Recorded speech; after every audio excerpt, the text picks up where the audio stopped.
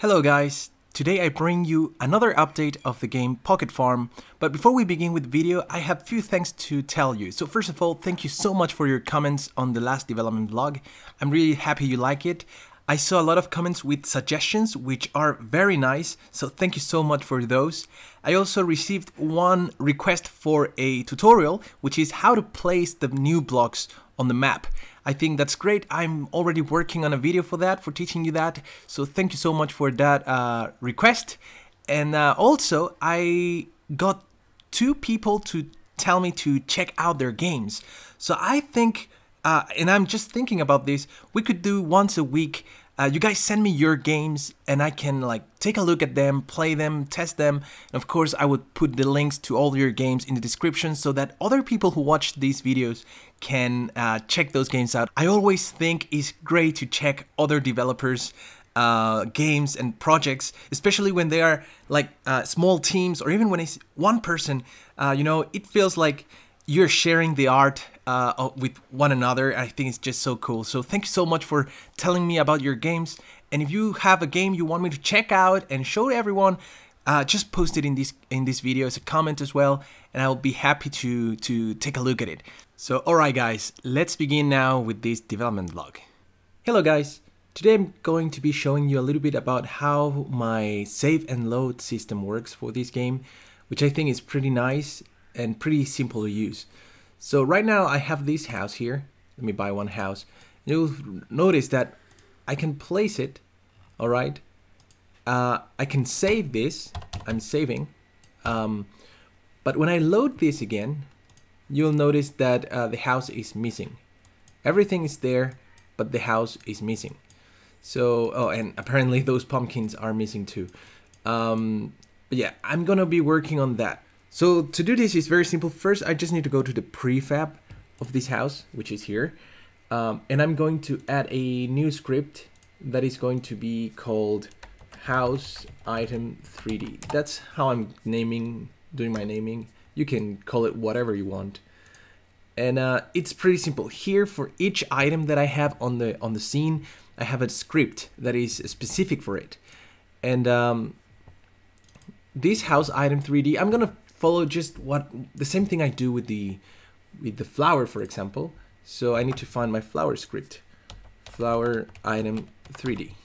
So here, the flower actually works very similarly with the house. When we place it, we place the prefab or that 3D model on the scene. So here, for the flower item 3D, we have very limited options.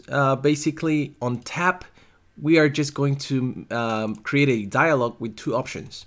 Rather pick it up or cancel. I think for the house, the options are going to be rotate the house around, and I'm not gonna let players pick the house. Maybe you need an item to destroy the house if you want to remove it. But for now, I want to focus on the save. And right here, you see that there is no function related to save, right? That's because those functions are here in item 3D. Every item 3D, those are the items that we place on the scene. They are ISavable, all right? And ISavable has some functions. So for example, Json. Whenever I have an ISavable function, an ISavable class, I can use this function to get a JSON, basically a JSON object with all the information that I need to save it, which in this case is rotation, a position, the type, and also the category, all right? Now, what happens with more specific things, like for example, the tomato plant item? The tomato plant item, I need to find it, tomato plant item 3D. So here, we also, when we call the JSON function, you see we also have it because it's also an item 3D. Let me make this bigger. So since it's also an item 3D, we are extending the ISavable interface. That means we know we can get a JSON from this item. All right, we get this item, we get this JSON as default, right? Just the category, the type, the position, and rotation. But the tomato plant item 3D also needs to give us two more things, which is how many uses left we have on the plant and what is the progress of the growth of this plant, all right? So I add those two besides the base.json, all right? So I have this JSON object, which is the base.json, and then I add two more things. And then when I load this, I do the same. I load with the function from the base, and I also load two more things which are specific to tomato plant item 3D. All right. Now for the house item 3D, we don't really need anything else besides what it's on the base. So here we're going to extend item 3D, and item 3D is already extending ISavable. So we get this function by default just by extending that class in house item 3D. So when you have a base class, you can override the void the start function, but I like to include it also because I have some functions on the base class that I want to have here as well. And then here I'm just going to call it house. All right, I'm not going to add more functionality for now, but only with telling Unity that this house item 3D is an item 3D, now I can actually save this house. So if we go one more time to the game and I try to create a house, give me a second, we buy a house here and we place it. Now if I save and I play the game again, the house should be there. There you go. It's pretty simple. You can save any item on your scene just by making it a ISavable type. In this case, my item 3D base class, they are all ISavables.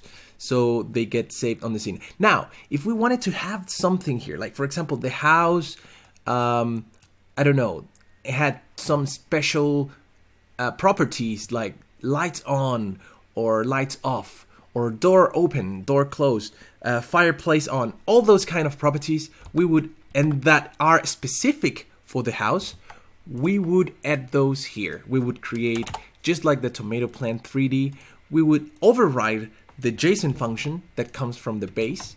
We would override that. We would get, wait a second. Yeah, I need to tell you I'm using JSON, simple JSON. And of course I don't have any of these. So here I would add specific properties of the house, or unique properties, and I will add them to that JSON. So then when my save controller wants to save the house, it's going to also save those specific properties in the JSON. And then when we load it, the house, it's in charge of loading itself, all right? So the house would know that it needs to consider also these unique properties. So guys, if you want me to make a tutorial just like explaining how to implement a save and load system like this, let me know in the comments. I'll be happy to do it. I think I'm gonna do it anyway sometime in the future, but if you really want it right now, I can increase its priority a little bit. So thank you guys for watching. Yeah, now we can save the house finally, and other things. I've been working a little bit on the game. Here's some of the, yeah, like, again, this is not a tutorial per se. It's more like a vlog of like how I'm fixing things. I fixed the house thing that was not being saved. I fixed the tomatoes and the pumpkin plant, but for some reason now I'm missing the pumpkin there. I should be able to get it anyway. And now another one should start to grow. So yeah, I don't know, something weird's happening there. I can't see the pumpkin for some reason. I need to work on it. There it is. But yeah, guys, thank you for watching. Please stay tuned for more updates on the game. And I really love seeing your comments. Thank you so much for all your suggestions, feedback, and everything. I hope I can finish this game within 1 month so that we can upload it and we can all play it. Thank you so much, guys. Give me any suggestions, and I will see you all on the next video. Hey guys, one more thing before I go. I have been making a lot of 3D models for this game, so if you would like to see me doing time lapses of how I make the models in Blender, and again, I am not a great 3D artist, but I still can come up with different 3D models. If you would like me to do videos about that and give you some tips on how I use Blender, please let me know. I would be more than happy to make those videos as well. So thank you so much, guys, and now this time I'm really going away. Take care. I'll see you all on the next video. Goodbye!